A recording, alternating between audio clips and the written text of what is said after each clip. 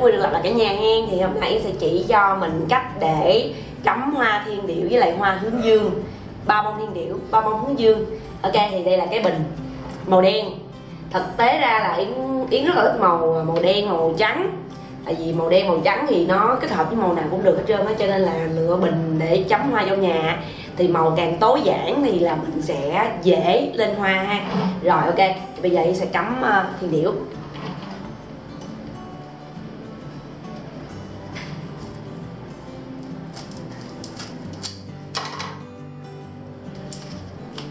Cái này gọi là vặt long thiên điệu.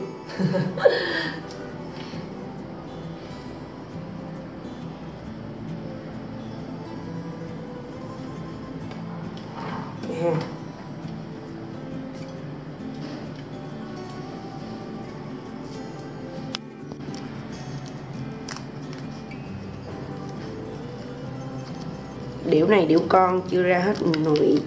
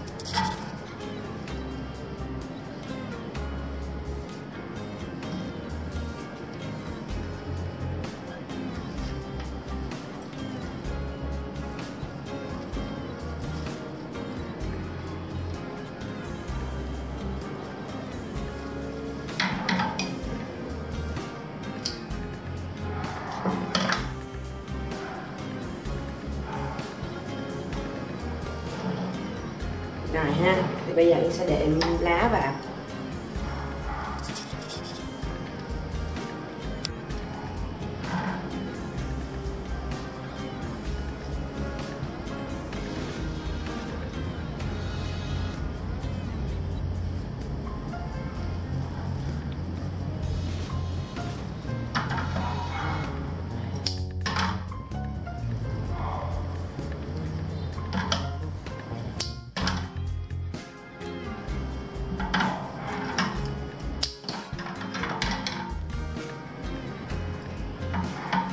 Cái phần phía dưới này nè, Yến sẽ sử dụng lá cọ ha.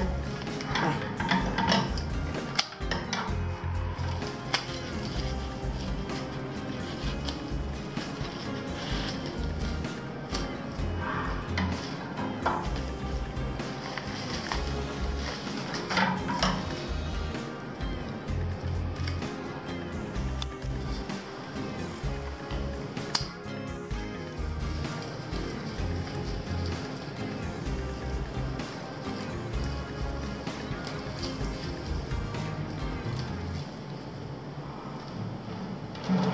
Rồi, còn cái chỗ này thì mình sẽ sử dụng ăn nè, Yến đệm ngay chỗ này ha.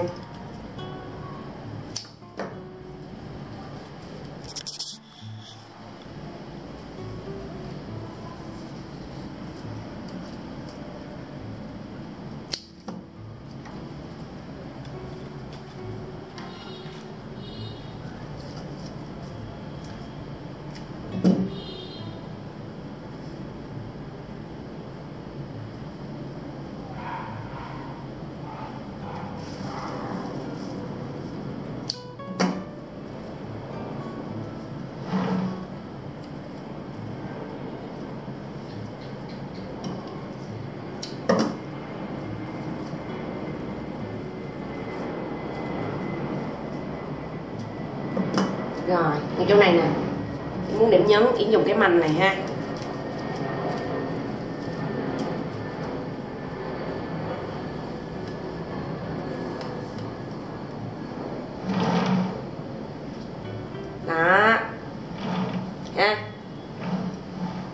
này thì mình muốn che thêm cục sót thì mình dùng thêm cái này, nếu như mà mình muốn che đi.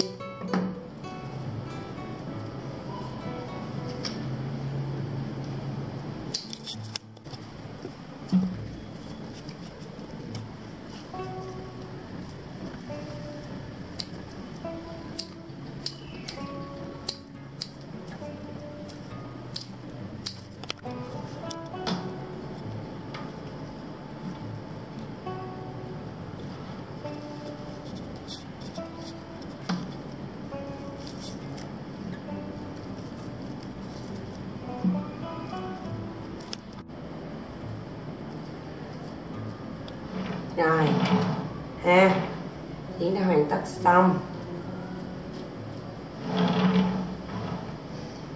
3 bông hen.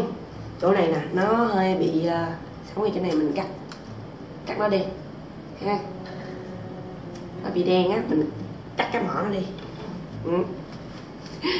Rồi thì với những bước rất là đơn giản thì mình đã có một cái bình hoa rất là xinh xắn, rất là dễ thương, để mà sáng cái căn phòng của mình ha, phòng khách của nhà mình, hoặc là mình để mình thích thì mình trang trí trong phòng ngủ cũng được, hoặc là nhà bếp, nhà ăn, dành cho những cái không gian gọi là không gian mở rất là thoáng ha, hoặc là những cái tiệc rất là đặc biệt trong gia đình mình thì mình cũng có thể sử dụng cái bình này, hoặc là cái bình này cả nhà có thể tận dụng để làm hoa chúc mừng nếu mà cả nhà thích.